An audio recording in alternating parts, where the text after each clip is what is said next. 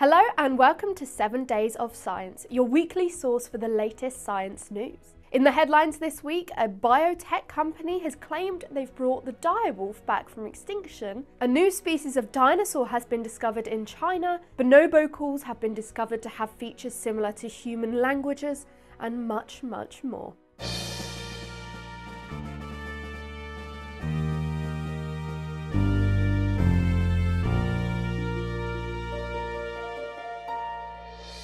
For our top story this week, let's focus on the recent claim made by US biotech company Colossal Biosciences, stating that they have brought the direwolf back from extinction. Colossal announced that they have produced 3 wolf pups, 2 males named Romulus and Remus, and a female named Khaleesi, using domestic dogs as surrogate mothers to give birth to them.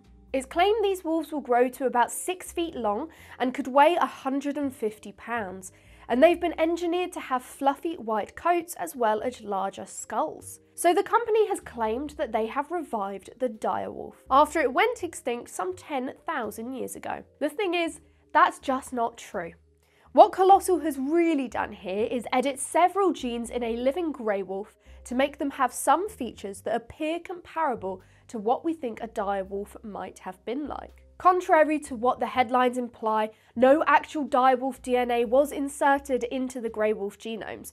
They just edited what was already there in the grey wolves to produce the desired physical features. In total, they made 20 changes in 14 genes. As many people have pointed out already, there are numerous issues with the claims being made here. First of all, the direwolf is not even in the same genus as a modern grey wolf. Recent genetic studies have shown that direwolves were highly divergent from all other living dogs, splitting off from them some 5.7 million years ago. So that's a considerable divergence time, meaning grey wolves are very distantly related. Therefore, claiming that an edited modern grey wolf can be classified as a direwolf is just plain wrong. Colossal argues they are going by the phenotypic definition of a species when they call them direwolves. That is, classifying them as such based on their physical characteristics. But again, when these organisms are so genetically different to begin with, that's a very misleading and unscientific way of classifying a species. As one geneticist has said,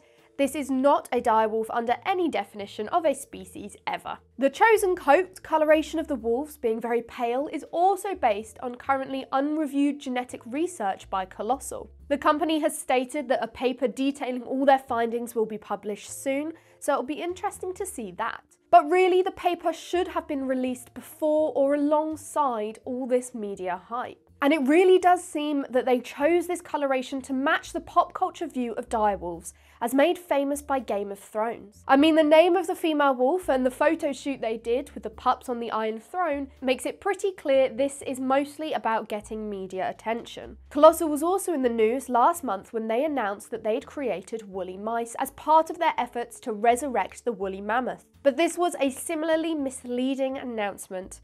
What they'd really done was edit several genes at once in mice to create a shaggy-haired breed of these rodents, and no actual mammoth DNA was involved. The technology is still interesting, and at least a paper accompanied this announcement, but it seems to be another example of Colossal deliberately miseducating the public, which seems to be the standard for them. And there's a more serious issue underlying all this too, as the continued misleading headlines push forward a narrative that extinction isn't forever, and that it's okay to not worry about species dying out as we can always bring them back eventually. This is of course not the case, and could present an obstacle to future conservation efforts if the general public keeps being made to think that we can bring back extinct animals exactly the way they were, when in reality they are entirely different organisms with some edited genes. Colossal is indeed also working on cloning endangered animals to help broaden their gene pools, and the direwolf articles mention their work with cloning hybrid individuals that have genes from the endangered red wolf. This certainly seems to be a much more worthwhile effort compared to making some edited grey wolves, but in most articles on the subject it's largely buried by the direwolf story. So, in summary, no, these are absolutely not direwolves, and claiming that they are is entirely unscientific. There's some pretty blatant deception going on here, and it's disappointing to see, but not really surprising anymore given the company's history. The underlying gene editing technology is of course still interesting and really could have some fantastic applications when it comes to preserving modern species that are at risk of dying out. But I really wish they'd be far more transparent about the reality of what they're doing when it comes to making these genetically edited modern organisms. Direwolves are still long extinct and we won't be seeing them alive again for a long while yet. Also in the news this week, we welcome a new species of dinosaur. It's called Yuanmouraptor jinshajiangensis. And it was uncovered in approximately 170 million year old Middle Jurassic rocks in southwestern China. This is a new kind of meat-eating theropod dinosaur and is part of the family Metriacanthosauridae. It's known from a fossilized skull that looks like a bit of a mess, but it actually preserves a good deal of the bones. Plus, 11 vertebrae were discovered too. Metriacanthosaurids are an interesting group of dinosaurs that still have an uncertain relationship to other lineages of carnivorous dinosaurs. And a poor fossil record of these dinosaurs during the mid-Jurassic makes it more difficult to work out how they evolved. Yuanmouraptor is therefore particularly significant as it dates to this point in time. And the paleontologists also find that this new species is the earliest diverging member of the Metriacanthosaurids that we've found so far. So an important new dinosaur discovery that should provide lots of insight into the evolution of these reptiles. Up next in the paleontology news is some particularly interesting new research, which has found strong supporting evidence for Triceratops having evolved anagenetically. Anagenesis is a type of evolutionary change in which a lineage gradually changes over time, resulting in one species essentially transforming into another. This is in contrast to cladogenesis, in which one lineage is divided in some way, and two or more distinct lineages descend from this single ancestral species. Currently, two species of the famous horned dinosaur Triceratops are recognised: the older Triceratops horridus and the slightly younger Triceratops prorsus. And paleontologists have previously hypothesised that they evolved anagenetically, with horridus turning into prorsus over time. This idea was based on studies of the Hell Creek Formation of Montana, with scientists noticing that prorsus only occurred in the younger rock layers here, while horridus was found only in the older ones. Well, in this new research, paleontologists have looked at rocks found in Canada to test this hypothesis. The rock layers they looked at here are roughly equal to the upper third of the Hell Creek Formation, where only Triceratops prorsus is found.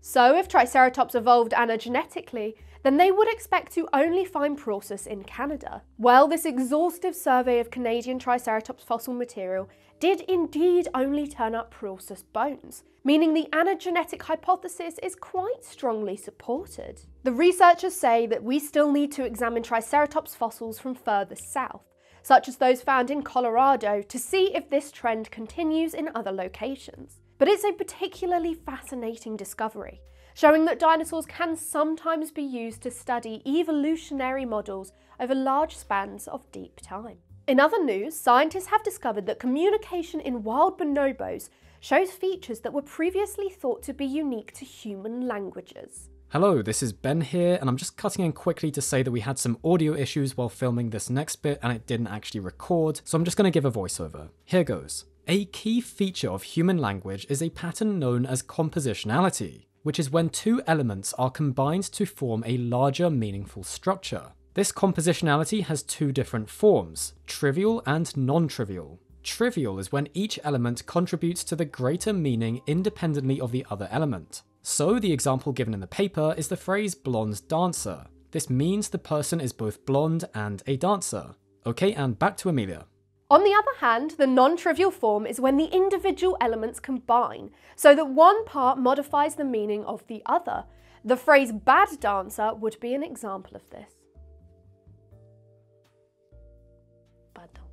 This isn't a bad person who is also a dancer, they are just bad at dancing. So the word bad modifies the meaning of the whole phrase. Previous research has discovered some evidence of compositionality in birds and primates.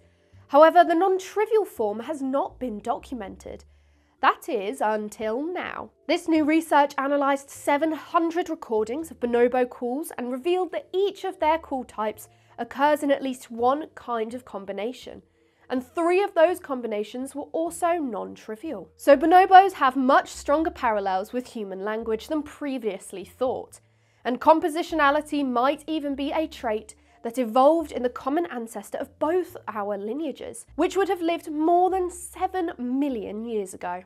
Finally, for the news this week, a new way of making concrete has been discovered. The making of concrete, the world's most widely used synthetic material, causes a huge amount of environmental damage, as it needs vast quantities of sand, much of which comes from dredging riverbeds and from quarries. Limestone is also needed to make concrete, and when it is heated to form a material called clinker, calcium oxide and CO2 are produced, releasing huge quantities of this greenhouse gas into the atmosphere. But now researchers at Northwestern University have developed a way to produce concrete in an environmentally friendly way, by making a paste that can be used to make concrete mixers that don't need sand and amazingly captures carbon. The paste-like substance of calcium carbonate and magnesium hydroxide is made using seawater, carbon dioxide and electricity. The researchers modelled it on the method by which corals and shellfish build their skeletons. By adjusting variables like voltage, flow rate and reaction time,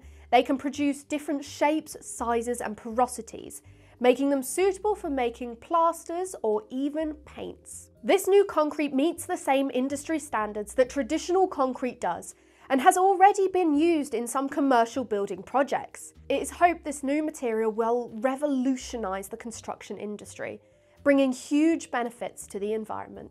Well, that's it for the news this week. I really hope you enjoyed learning about everything that's happened in these last 7 days of science. You can follow 7 Days of Science on Instagram and TikTok, and also be sure to support us on Patreon if you enjoy what we do here.